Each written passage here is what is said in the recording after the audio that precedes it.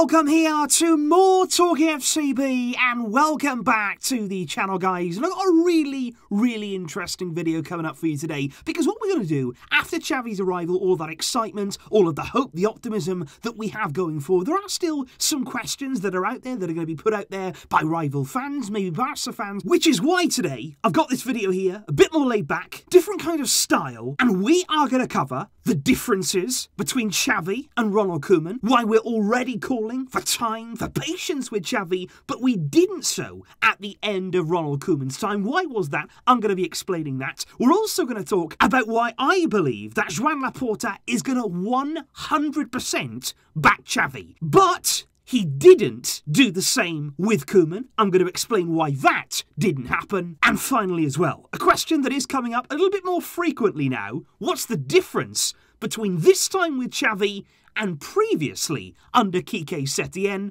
who, as you'll remember, we were excited for? He also arrived on the promise of good football. Why didn't that materialise? And why is this time very different? It's all coming up, all discussed.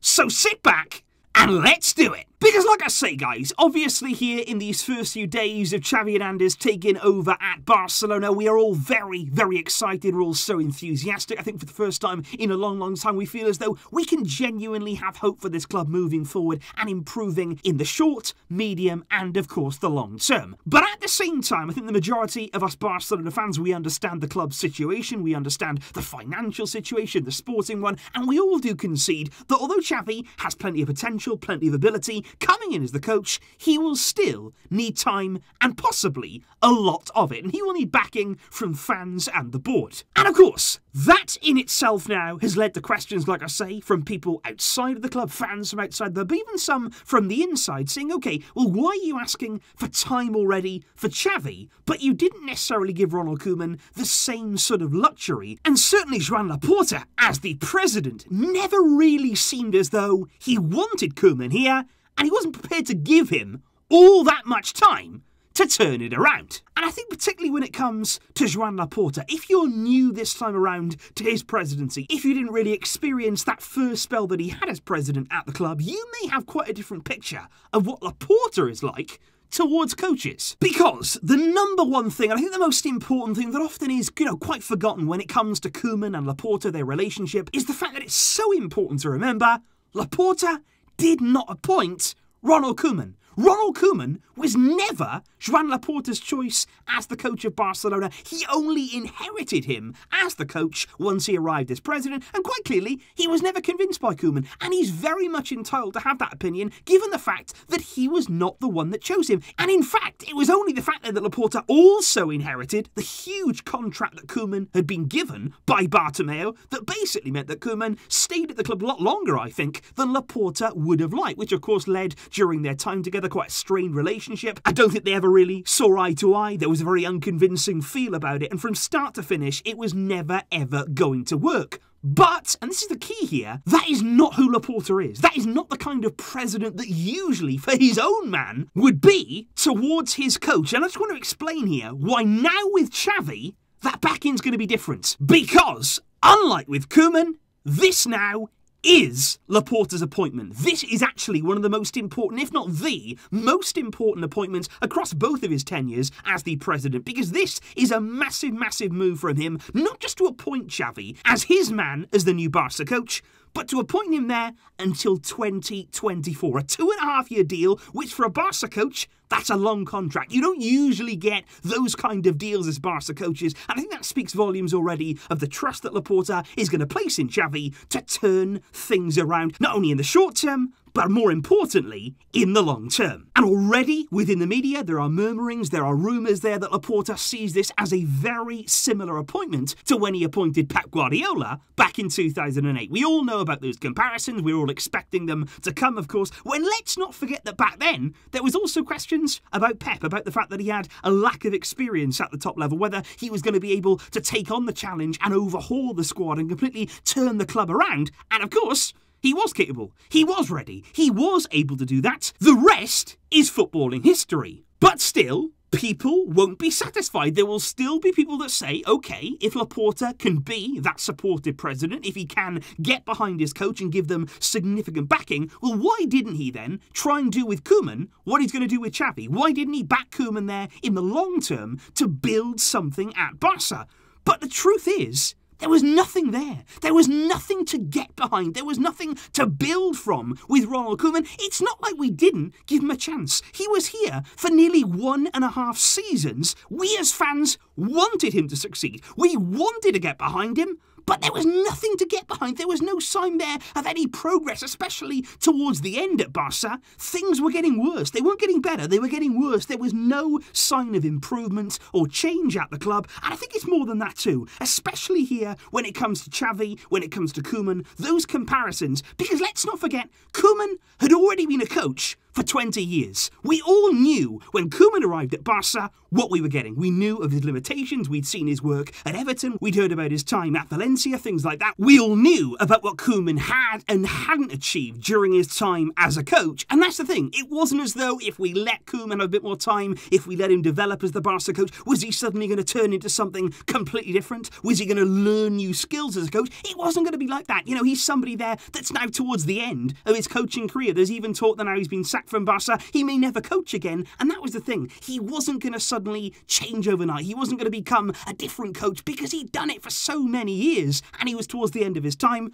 Whereas with Xavi, it's so different. It's the polar opposite here. This is somebody who only finished playing the game a few years ago. He's somebody there with a real fresh hunger. He's unbelievably motivated and with a huge understanding, not just of the game. We all know that Xavi and Koeman were legends, but Xavi has a real understanding of the modern game. Because as we know, football is always evolving. And it just feels like here with Xavi that what we're doing, we're banking on long-term future potential. Because there is the opportunity now of Xavi to build something, to develop him as a coach. He is going to learn things as he goes on. There's no way at all that Xavi right now is the final product. He's got all the skills that he'll need. He'll need to learn things along the way. He'll need to pick things up and develop as he goes on. But that's the point. He's not at his peak yet. He hasn't reached his ceiling. With Ronald Koeman, you felt as though there was nothing else really to come. There was nothing else that he could do. But with Xavi, that future potential, that ability to learn now in the years to come, it's exciting to have somebody at the helm who can improve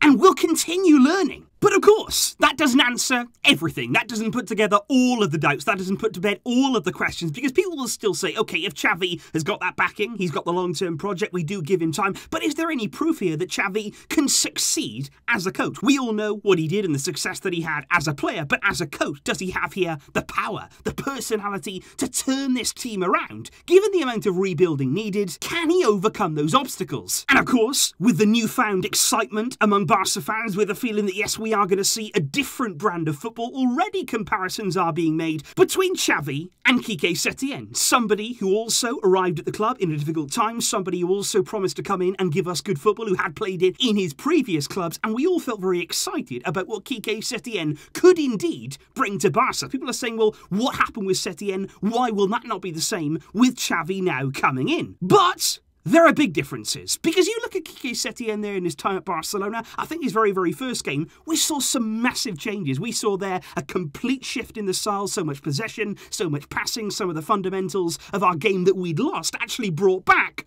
But the problem was, within a few games, if a result went badly, if things didn't quite go our way, there was big pressure on him, and then within a short amount of time, he abandoned his principles. Setien's team, by the end of his time at Barça, it was a barely recognisable Quique Setien team. It didn't play anything like his previous teams. And that is because he didn't command the dressing room. And quite possibly that came because he didn't have the backing from the previous board, the previous management there of Bartomeu. Because in order to actually come in, stamp your authority, you first of all need personality, you need to have a status. Setien lacked that. Xavi certainly won't. As the legend that he is, he will demand respect. Setien didn't really get that off the players, let's be honest. There was times there when Setien was giving instructions, when he wanted to change things, especially looking at Edis Sarabia as well, when the players just didn't take them seriously. They didn't want to hear what they had to say. They didn't value their opinions. But believe me, that will not be the case with Xavi Hernandez, but especially there when you're looking at the boardroom too. When it came moaning to Setien, if the players there were going above him, if they were going to Bartomeu, sort of moaning there about the coach, saying they didn't really like the way things were going on, you knew that the board would side with the players. They had given the players all of the power during their time as the president. But this time around, it's not going to be that way. This time around, if the players were to go above Xavi, if they were going to go to Laporta there, start complaining, start causing some problems, making some noise, Laporta, he's going to smack them back down. He's going to say, listen here, Xavi is your coach. Xavi is the leader. And that is the big difference between Valverde, Setien, Ronald Koeman. Xavi here has long-term potential. He has ability that he can improve. He's got a way of seeing the game. He understands. He can command the dressing room. But also as well, he 100% has the backing of the president now. And just like he did in the days there of Pep Guardiola, when he came in and he had a huge job on his hands, he's given Xavi the keys. That's what he's done right now. He said, you know what? You're my man. You're my appointment. You are the person that I have chosen. And now you have the power. You can shape this club in the way that you see fit. You can tear things up. You can dismantle things that were already here. And you can bring your own style. And that's why it feels right now like a genuine long-term project. Like something here that we can build season in, season out, making progression, making important steps, making improvements. And we haven't seen that long-term vision, well, since Laporta was last in power. Because the last board, you knew what they did. It was all about the short term. Whether it was coaching appointments, whether it was new signings, whether it was decisions that were taken off the field, everything was short term. You can see that. They never ever thought beyond their own time at the club. They never thought there beyond their tenure, what they were leaving behind, acting in the club's best interest. You can see that by the way they left the club's finances. They left the club there on the verge of bankruptcy because they could never see beyond the next day. They were that short-sighted. But now it's about the long term. And that's what's really exciting about this. The fact that Xavi is going to bring in that huge backroom staff. He's arriving here with his own physios. We're already hearing changes being made within the medical team. And of course, when it comes to the transfer window, we're going to see Xavi have full control there over incomings, over outgoings, scouting, the youth teams. Xavi is going to be central to every single plan that this club has. And that's vital. In order to get back to the top, in order to really get back to where we belong, not only on the sporting level, but as a club, as Barça, to get our philosophy and our way of thinking about football back, we need everyone, from the coach to the players, to the staff, to the board, pulling in the same direction. This hasn't happened. The past few years, these things have not aligned. They've not been heading in that same direction. But now, Xavi not only has the ability to pull this off, but he has the backing of the current board, the license to enforce those changes.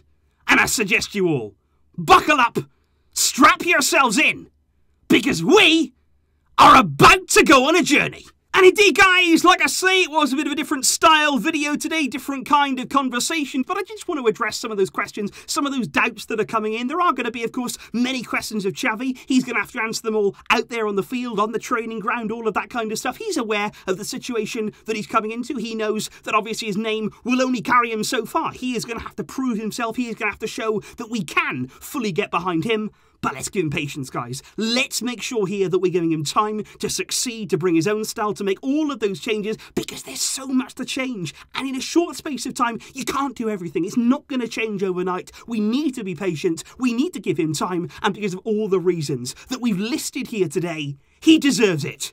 And Joan Laporta, I am convinced he will give it to him. So please, let me know those thoughts down below. What do you make here of Xavi's arrival and early days so far at the club? And what do you make there of some of those comparisons between himself and Pep Guardiola? Also Xavi and Ronald Koeman, those differences, and also Quique Setien as well. How do you see the whole situation, and especially Barça? How do you see them looking in the long term? I will see you soon, of course, for plenty more videos, guys. And I thank you indeed today for watching and supporting. But until next time, as always, Visca El Barça.